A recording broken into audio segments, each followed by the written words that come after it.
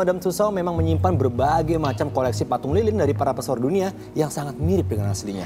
Agar patung lilin selalu tampak semirip mungkin nih dengan aslinya, museum ini melakukan perbaikan dan juga perubahan untuk sejumlah patung lilin. Salah satunya nih, patung lilin dari seorang Pangeran Harry.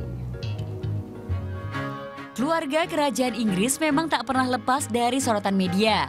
Salah satunya adalah sang Pangeran Harry. Pangeran Harry memang dikenal dengan berbagai hal. Mulai dari pembawaannya yang supel dan bersahabat, hingga sejumlah aksi sosial yang dilakukannya.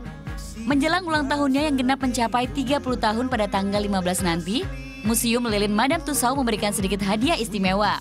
Museum ini memberikan sejumlah perbaikan untuk patung lilin Pangeran Harry. Really wanted to represent the Prince Harry that people know and love today, especially with his changing role as well. He was portrayed at 22 previously, so a very fresh face, and now is a slightly grown-up version of Harry, obviously representing he's dressed as he would have been in his role as captain in the Air Corps. Sang pemahat pun mengungkapkan tantangan terbesarnya dalam memperbaiki patung lilin Pangeran Harry ini.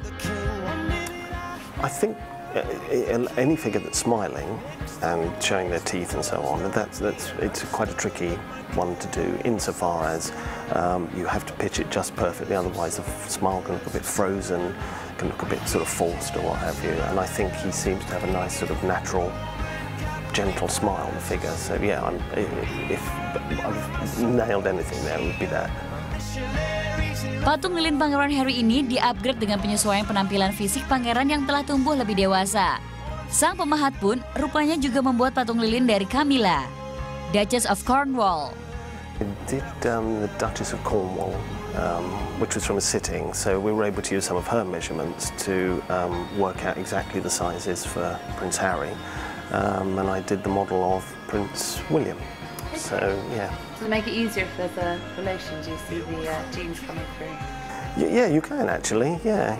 It was interesting. A lot of people were feeling how he feels like Prince Charles a lot in the clay, certainly, and you can certainly see similarities, definitely, with other members of the royal family.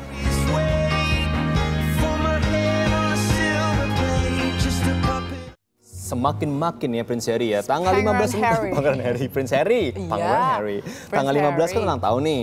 Dapat warisan dari almarhum ibundanya. Terus buatin patung lilin. Dia memang setinggi itu. I guess yes. Tinggi banget ya. Mungkin. Maksudnya yang ngomong pasti kan tinggi kan. Orang London pasti tinggi. Orang Inggris ya. Orang Inggris pasti tinggi gitu. Pangeran Harry berarti lebih tinggi lagi. Mungkin. Makanya. Pangeran William berarti lebih tinggi lagi dong. Enggak, justru lebih tinggi si Harry. Pangeran Harry, Prince Harry ya. Oh my god, itu tinggi begitu banget makanya. ya. Tapi masih di London ya. Di Bangkok, di Hong Kong, di US belum ya. Belum. Makanya waktu itu belum lihat, dan yang di Hong Kong pun patung lamanya aja nggak ada. Jadi emang cuma di London aja kayaknya. So far ya. Nanti di-expand ke sini. Mungkin nanti bukan di sini, di Asia gitu. Mungkin nanti sama pasangannya. Oh iya boleh. Kita tunggu ya siapa pasangannya. Iya dong. Selanjutnya ada